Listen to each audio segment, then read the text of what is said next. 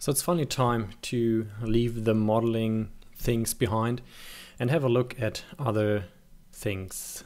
And we start off with lighting and have a look, first of all, a bit about the physics of light to understand how light works in the real life, so we can then use it appropriately in our 3D application.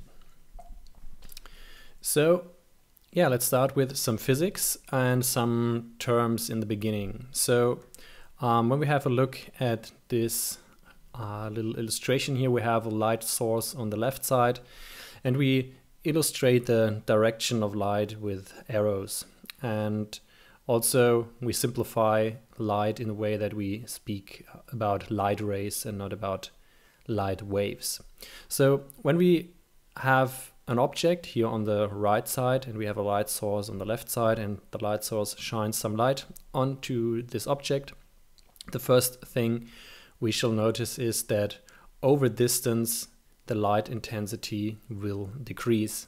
And this is mostly because of atmospheric particles which are in the air, which absorb the light, and so over distance the light intensity will diminish. Now, when light hits a surface, it will be reflected. And the amount of reflection depends on the kind of material this object is. So if you would imagine a mirror, then almost like 100% of the light will be reflected. But also if we have other objects like diffuse or glossy objects, a lot of light is actually reflected. And depending on the material, a certain amount of light rays will be absorbed, and the light rays which will be thrown back then will determine basically what kind of color we can see this kind of object. There are also type of objects where the light actually goes into the object, into the material itself. In most cases this light will be then broken a little bit. It will be refracted in a certain direction. So if you, for example, imagine something like a glass material, the light will go through, but it will be refracted in some way. So when the angle of the light changes a little bit, we call this refraction. And of course, everywhere where there's light and there's an object, we also have some shadowing. So the shadow is basically the area where no light is. If we have a closer look at the light intensity fall off, we have to understand that light decreases exponentially by distance. So this means when we double the distance to our light source, we only get a quarter of the light intensity at the referred object. So we can also refer to this as the inverse square law. And as you can see in this illustration, so this would be the formula. So over a given distance, if you double the distance, the light intensity will only be a quarter of that. And that's quite important to keep in mind when you position light in your scenes, that the closer your object is to the light source, the brighter or the more intense the light will be.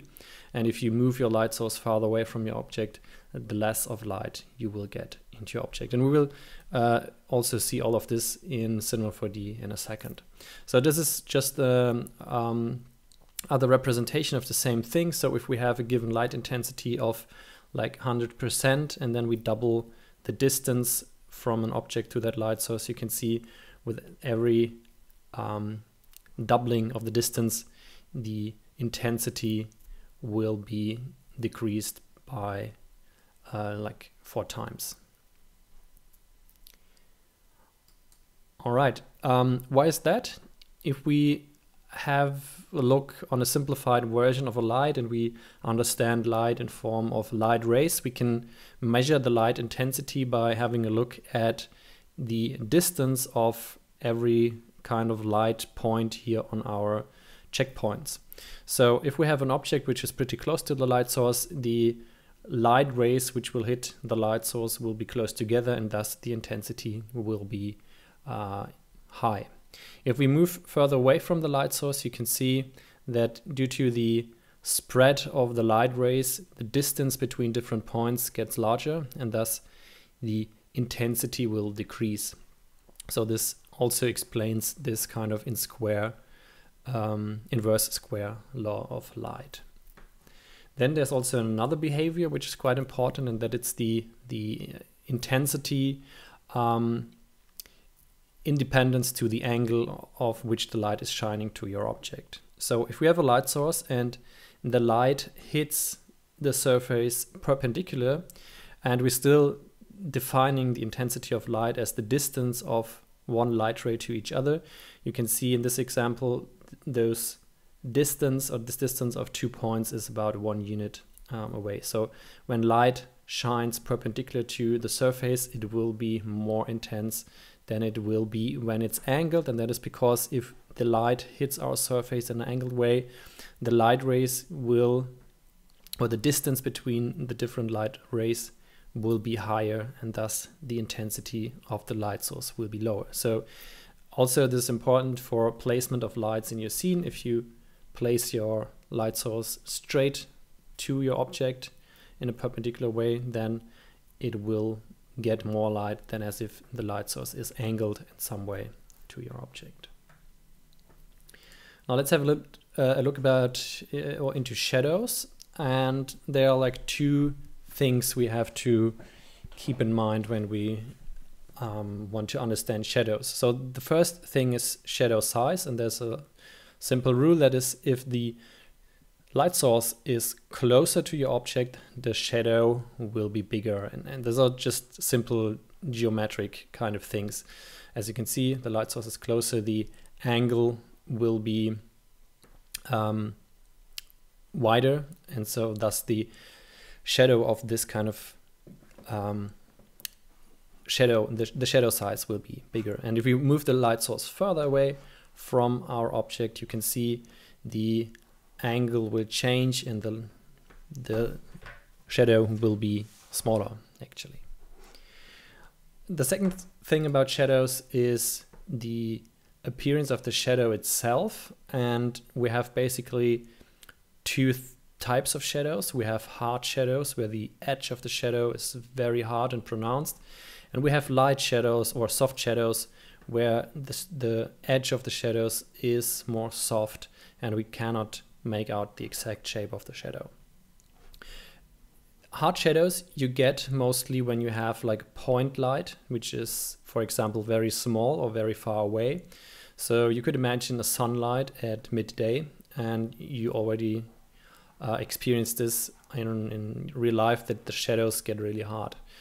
While in evening times, or if you have like a bigger light source, or the light source is closer to your object, the shadows will get fuzzy and more diffuse.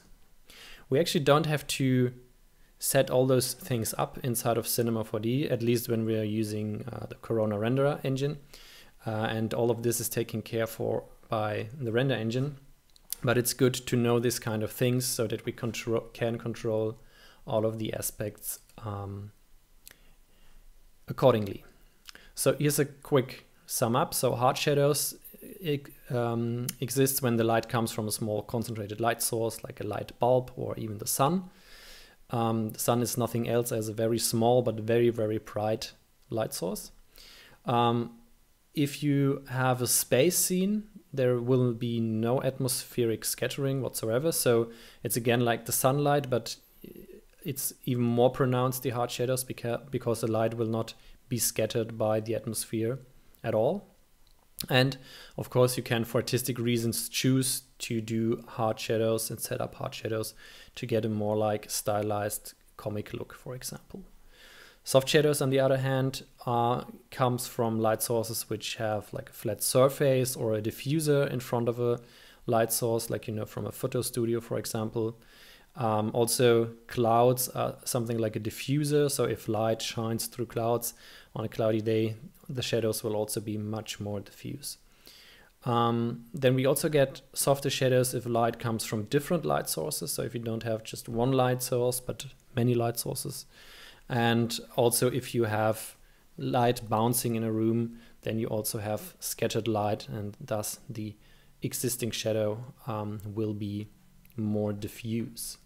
Here's a real life example. That's my hand, and you see a picture on the left side. This is taken at night with a light bulb. The only light source in this room was a light bulb, and you can see I have the shadow of my hand is very hard and precise. The image on the right side is taken at daylight, and it's only the indirect light coming from the outside through the window. And as you can see, the shadow of my hand is almost not recognizable and very, very soft. So this just as a real life example. Now we'll have a test now in Cinema 4D, but before we can do this, we have to quickly cover the different light types, and we'll do this in another video.